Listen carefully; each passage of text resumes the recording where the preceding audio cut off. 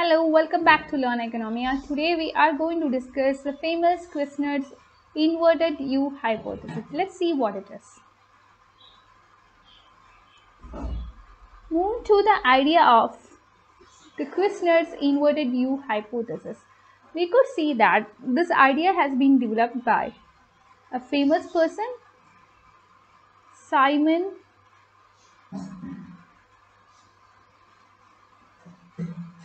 Kuznets. Okay, so this hypothesis says that the idea that economic development, this is something that is associated with a specific pattern of inequality. So the relationship between economic development and income inequality. This is what is established by Kuznets' hypothesis. Relationship between economic development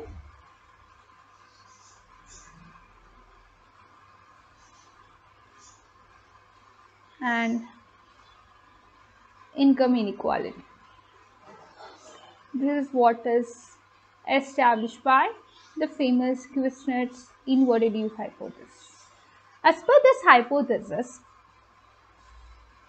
income inequality, if you look into that, this will be increasing initially. So this is very important. Okay, over time, this is very important. So the income inequality, it is income inequality that will be increasing this is what happens initially. Initially means this is a period of the initial stage of development.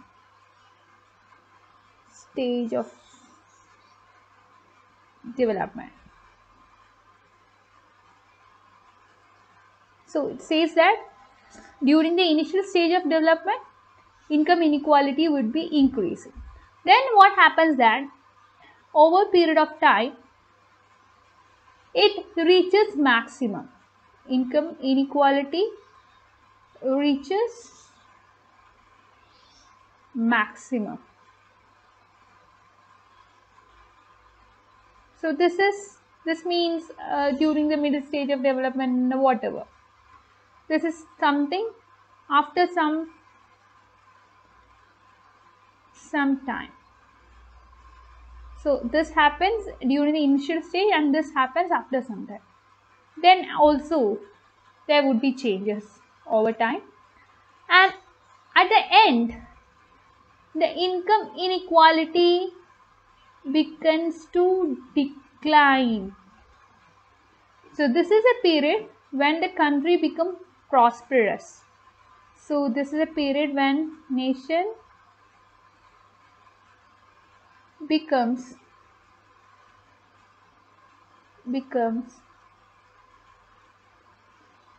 developed or prosperous, whatever. Okay, so this kind of a relationship between income inequality and development is being established by Simon Kuznets in his inverted U-shaped hypothesis. So he says that in the initial stages of development, the nation would be in the initial stage of industrialization. The industrialization would be just beginning. At that time, there would be increase in income inequality. And why? Because the workers will be moving from agricultural jobs to industrial jobs. So you know that when it comes to agriculture jobs these are low paid jobs compared to industrial jobs. So once there is industrialization, once the industrialization starts in the economy, people began to move from the traditional primitive way of cultivation, agriculture sector, to modern, sophisticated, mission-based production, the industrial sector. So we could see that as the nation becomes more developed, the income inequality would be declined. Because now what happens is that the workers will be having more advantages. What? They will be educated, they will be trained,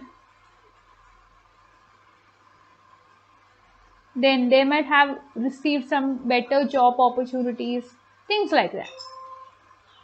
Having said, just see the graphical explanation of the inverted U Kuznets hypothesis. So here you will be measuring the income per capita along the x-axis, and inequality is something that you measure along the y-axis. As you could see from the figure, the graph is an inverted U-shaped curve.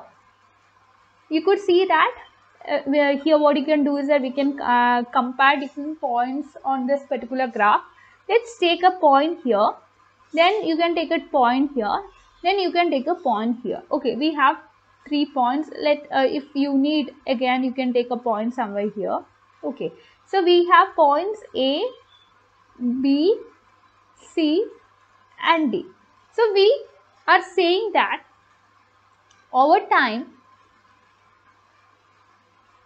initially, this is the first period, okay, we are considering. Initially, the inequality is this much and the income that we have in the economy is this much, isn't it? So, this much of income inequality is there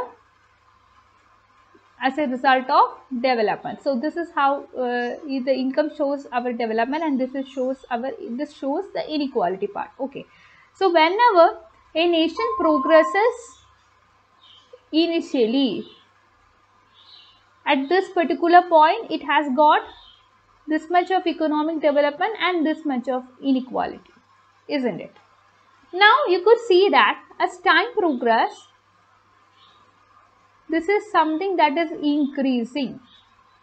So, this line is a positively sloped curve, where we could see there exists a direct relationship between income inequality and development. So, till here, till this point, the curve is a positively sloped one.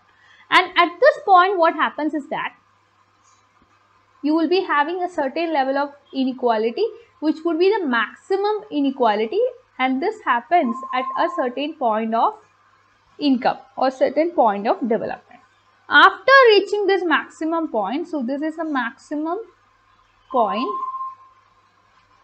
Now, after this point, if development happens, then what happens to income inequality? You can see that there is a negative slope, a declining trend. So, here at this particular point, you have inequality that is equal to this much,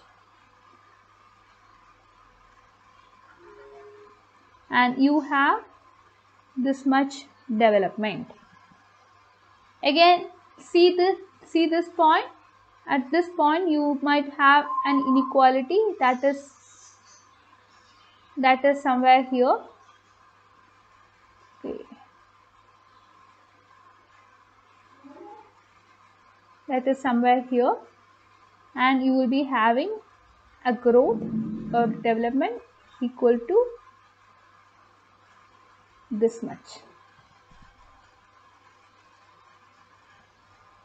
Okay, so that is how we could see that till it reaches maximum point, till the curve reaches maximum point, there exists a positive relationship between income and inequality. But after reaching maximum point, you could see a declining trend, a negative relationship between income and inequality. So, the income inequality would be rising during the early phase of expansion, but after reaching maximum, it would be declining. The idea of Kuznets curve is something that is still being used in various arenas. It has got many applications. That doesn't mean that the theory is true in all the cases. The theory has received many criticism from various angles. Why? And here onwards, we are going to answer that question. Why Kuznets curve received so many criticisms? Till now, you can see many debates happening which surround the concept of Kuznets curve, and the debates are basically made over whether the pattern that is established by Kuznets curve actually holds true in all the cases.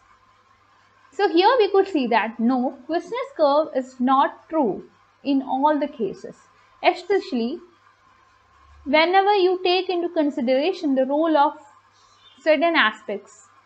We could see that Kuznets curve neglected the role of these. For example, if you take the case of government policies, you know that government policy plays a very important role in influencing the relationship between economic development and income inequality.